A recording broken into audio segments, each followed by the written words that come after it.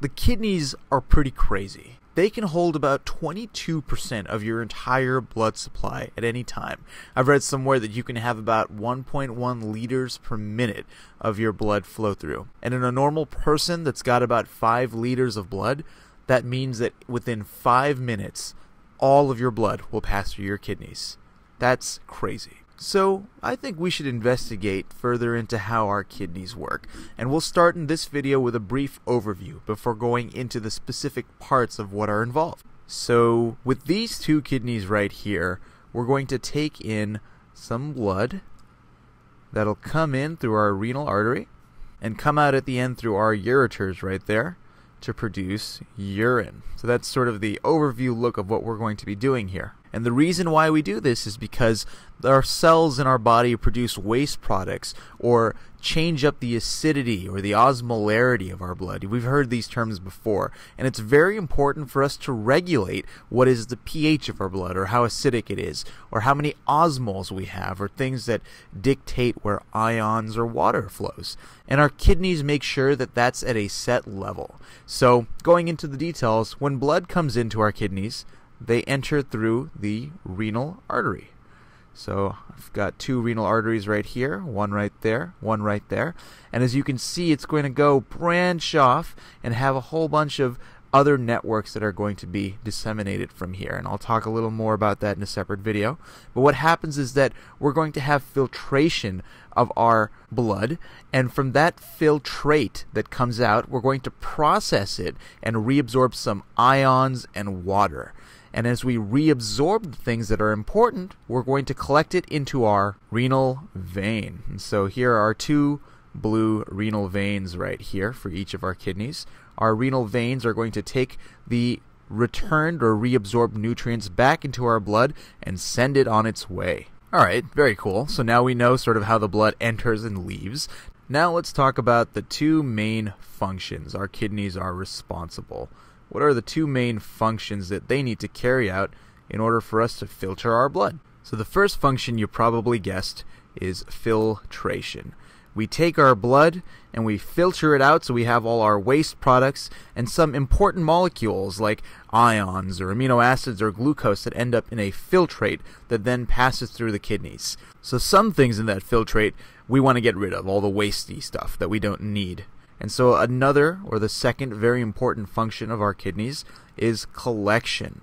And between these two jobs, the kidney will take our blood and put out some urine. Now at this point I should also mention that there's a single functional unit. And so when we talk about our functions, there's a unit that we can talk about. The single smallest functional unit of a kidney is called the nephron.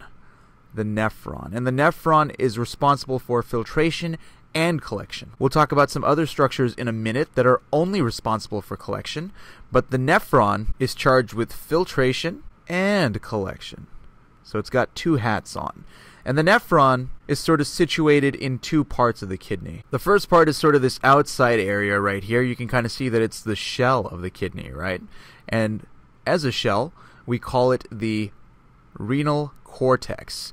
Cortex is a term you probably heard of before, right? Cerebral cortex, adrenal cortex. Cortex just means the shell. So that's this light tan part on the outside. These darker parts inside right here, there's a couple of them that you can see. This is sort of in the middle. And so we call that the renal medulla. The renal medulla. And medulla you might have heard of, like the adrenal medulla or the medulla oblongata. It just means the middle. Okay, the middle, so it's inside the cortex. So our nephron is situated between the cortex and the medulla. It sort of starts up here and squiggles around, and then it dips into your medulla, and then it jumps back out over here, and then it dips in again. And so I'll draw that in a separate video, sort of all the separate parts of the nephron, but just understand that it dances between your cortex and your medulla. And where it's dancing determines whether it wants to reabsorb important things or allow some stuff to be collected into the urine. Now for the collection process, we have these little tips that are kind of kissing our renal medulla, right? So these little tips right here that collect the urine in the first place, the first point that urine sort of presents itself, this is called the renal calyx. The renal calyx. And if we've got a whole bunch of these, we'll call them the renal calyces. The renal calyces. And so that's the first part you're going to have urine be present. There's a whole bunch of these guys that meet together, and then you've got this central area right there.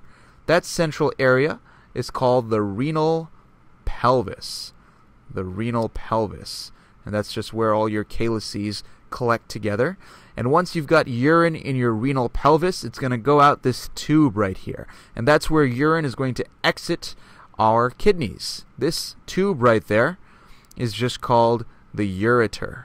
The ureter. And we've got two ureters right here that's going to send urine away from the kidneys, and as we'll talk about in a separate video, into the bladder. And now that we've talked about the ureter, this is a pretty good time to mention what these three guys make together. Whenever you've got an organ, like our kidney right here, and I'll sort of highlight that, that's your kidney, and then there are some things that are coming out of your kidney. These three guys right there. We call the place where we've got tubes or vessels coming out of the hilum. The hilum. And if we've got more than one of them, we can call them the hyla. But we've got a renal artery, a renal vein, and a ureter coming out of the renal hilum over here. All right? And so that's the anatomical structure of our kidneys.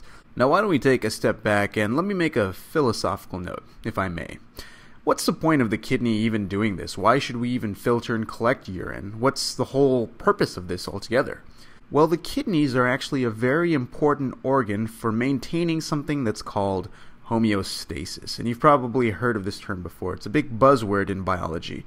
Homeostasis just means the way things are, the status quo, which can mean things like what the pH in your blood is. So your kidneys maintain the pH in your blood by regulating the amount of hydrogen ions that are there. It could also mean blood pressure, because when you have a lot of salt, and you've probably heard this from doctors, if you have a lot of salt intake, you're going to have high blood pressure. So your kidneys make sure you excrete the right amount of sodium and chloride ions to make sure that you don't have high blood pressure. But there are other things here that the kidney also maintains homeostasis of, and that could be things like osmolarity. And of course, the main thing that we're going to talk about in an upcoming video is just the excretion of waste products, so getting rid of the extra materials that we have. And one of the main waste products that the kidney gets rid of is something that's called urea. And we'll touch on urea in a little bit. But this just goes to show you how important your kidneys really are. There's a lot at stake here, and so it's very important to have these guys filtering your blood to produce urine to maintain homeostasis.